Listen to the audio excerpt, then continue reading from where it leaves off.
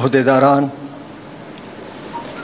سابق وزیر اعظم P T I کے سربراہ عمران خان صاحب، تمام سیاسی جماعتوں سے تعلق رکھنے والے لیڈران، میڈیا سے ہمارے دوست اور وکلاء برادری سے تعلق رکھنے والے، سب سے پہلے میں پی ایف یو جے کو کمپلیمنٹ کرتا ہوں کہ آپ نے freedom of speech per us seminar کا اہتمام کیا ہے۔ میں اپنی گفتگو صرف اسی ایک موضوع پر مرکوز کروں گا اور کوئی سیاسی بات نہیں کروں گا۔ میں پی ایف یو جے کو کمپلیمنٹ کرتا ہوں اس لیے کہ جو کچھ بھی اس وقت صحافتی آزادی حاصل ہے وہ کسی کی مرہون منت نہیں ہے، وہ صحافی برادری کی اپنی اسٹرگل اور اپنی جد و جہد ہے۔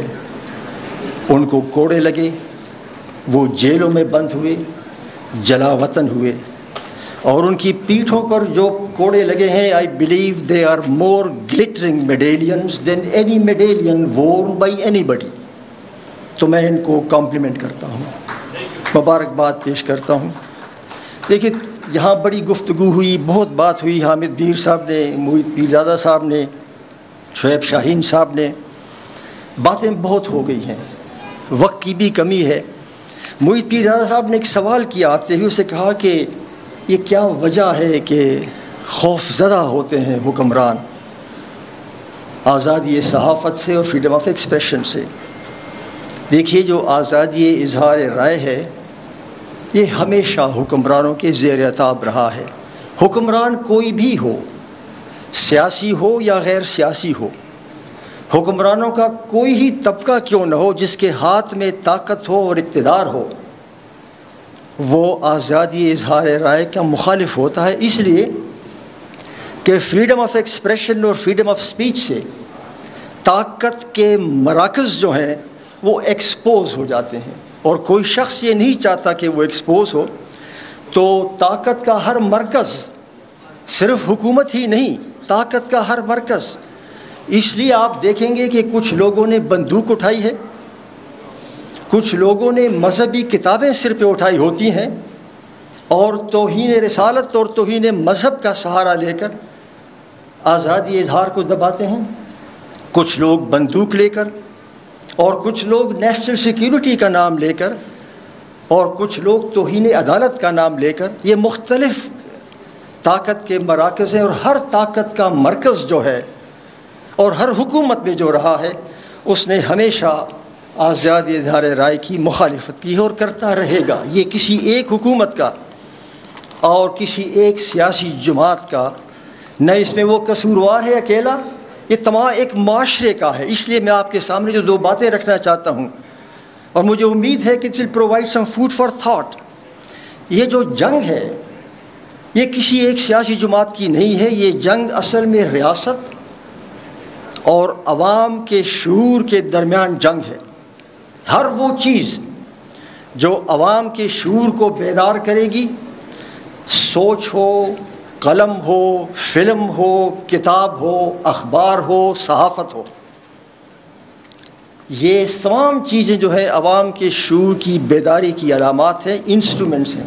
اس لیے ان سب کے خلاف طاقت کا ہر مرکز جو ہے وہ مخالف ہوگا۔ What is the way forward? The way forward, and میں اس پلیٹ فارم سے کہنا چاہتا ہوں پی ایف یو جے کو، یہ چونکہ یہ جنگ صرف ایک سیاسی جماعت کی تو نہیں ہے، صرف ایک طبقے کی نہیں ہے۔ اگر یہ جنگ آپ نے لڑنی ہے تو اس کی پہلی شرط جو ہے that is the unity of purpose of all the sections of the society. اور میں پی ایف یو جے سے یہ کہوں گا کہ آپ چونکہ اس جنگ میں ہراول دستے کا کردار ادا کر رہے ہو تو سب سے پہلے تو آپ کے ہاں یونٹی ہونی چاہیے۔ Unfortunately among the media there is no unity. How will they act as the haraval dasta of this jung? تو میں درخواست کروں گا پی ایف یو جے کے دوستوں سے کہ آپ ابتدا کریں اپنے آپ سے، create unity among yourselves and then as a united force you lead the struggle۔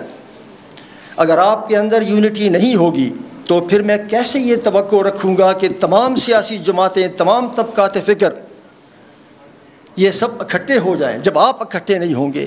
تو the first point that I want to make is to emphasize the unity among the journalist community, particularly the PFUJ. جتنا آپ لوگ کمزور ہوتے ہو، جتنا آپ لوگ fragmented ہوتے ہو، اتنا ہی یہ اسٹرگل کمزور ہوگی، اتنا ہی سول سوسائٹی کمزور ہوگی، اتنا ہی عوام کے شعور اور ریاست کے درمیان جنگ میں عوام کا شعور جو ہے وہ پسپا ہوگا. So that is the point number 1. یہاں پہ حامد میر صاحب نے بڑی پتے کی بات کی. انہوں نے مختلف قوانین کا حوالہ دیا اور کہا کہ جو کون سا قانون آپ نے بتایا جو دیٹ از اباؤٹ دی، جس پر اسلام آباد ہائی کورٹ نے پی کا آرڈیننس 124 اینڈ سیکرٹ ایکٹ، یہ ساری باتیں اپنی جگہ پر ٹھیک ہیں. But what is the mother of all evils? What I consider as the mother of all evils وہ یہ ہے کہ no matter جو قانون بھی آپ بنائیں، اگر ریاست کے اندر ایسے ادارے ہوں جو قانون سے ماورا ہوں، تو آپ کوئی بھی قانون بنا لو، اس پر عمل درآمد نہیں ہوگا. محترمہ شیرین مزاری صاحبہ یہاں تشریف رکھتی ہیں، انہوں نے لاپتہ افراد کو باہر نکالنے کے لیے قانون سازی کی کوشش کی. حامد میر صاحب نے بھی اس کا بھی ذکر کیا. میں نے ان کے قانون کی مخالفت کی، اس پر تنقید کی، مخالفت نہیں کی، تنقید کی. میری تنقید یہ تھی کہ نو میٹر آپ جو بھی قانون بنائیں گے، کچھ ادارے اگر اس ملک کے اندر ایسے ہوں جو قانون سے ماورا ہوں، جب تک آپ ان کو قانون کے تحت نہیں لائیں گے، نو executive order, know legislative instrument will be able to address the issue. لاپتہ افراد میں سب سے بڑا ایشو کیا ہے؟ حامد میر صاحب نے کہا کہ لاپتہ افراد فریڈم آف ایکسپریشن کے ساتھ جڑا ہوا ہے، بلا شبہ جڑا ہوا ہے، لیکن کیا ایشو ہے؟ لاپتہ افراد میں ایشو یہ ہے کہ انٹیلیجنس کے ادارے جن پر یہ شک ہے، شک نہیں مجھے یقین ہے، جو اس کے اندر ملوث ہیں، وہ کسی قانون کے تحت نہیں ہیں. دیر از نو لیجسلیشن فار دا ISI.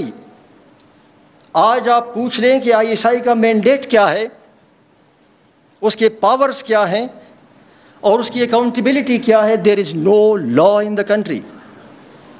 اور جب یہ سوال سینٹ میں پوچھا گیا کہ ہمیں وہ قانون دیا جائے جس کے تحت ISI آپریٹ کرتا ہے تاکہ ہم اس کو دیکھیں اور اگر کچھ ترمیم کرنا چاہیں تو کر سکیں، تو جواب آیا it is secret and sensitive. آپ اندازہ لگائیں، دا پارلیمان از suppose to make legislation, and if there ever was a legislation about the ISI, the parliament was not given that legislation because there is no legislation. So when a state agency acts as a state within state, and I'm sorry to say now the situation has gone worse than state within state. It is no longer even a state within a state. It is an empire within a municipal corporation. Far worse than state within state. تو اس لیے حامد میر صاحب جو آپ نے کہا لاپتہ افراد کا، اور اب حکومت نے ایک پارلیمانی کمیٹی بنائی ہے، اس پارلیمانی کمیٹی نے مجھے بھی دعوت دی، میں ان کا شکر گزار ہوں. میں کیبنٹ ممبر نہیں ہوں، انہوں نے مجھے بلایا اور ہم نے ان کو تجویز دی ہے کہ no matter whatever recommendations you make, no matter what other legislations you make, whether you dig out the law proposed by Shireen Mazari or not, unless you bring the ISI under legislation, the issue will not be addressed.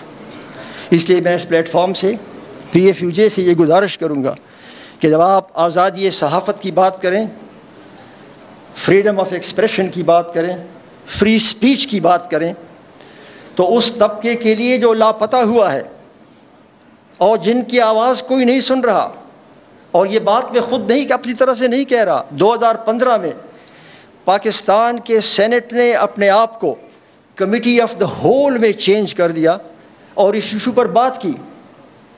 Committee of the whole نے یہی ISI کا قانون government کو بھیجا. حکومتیں آئی اور گئیں اس دوران میں, سب سیاسی جماعتوں کی آئی اور گئی بشمول میرے. No action was taken. Why? Because far more than state within state, there is an empire within cosmopolitan corporation. اور اگر ہم نے آزادی صحافت, آزادی اظہار کی جنگ لڑنی ہے تو we have to challenge it. We have to call a spade. We must say put an end to state within state and put an end to the empire within the municipal corporation. Ladies and gentlemen, thank you very much.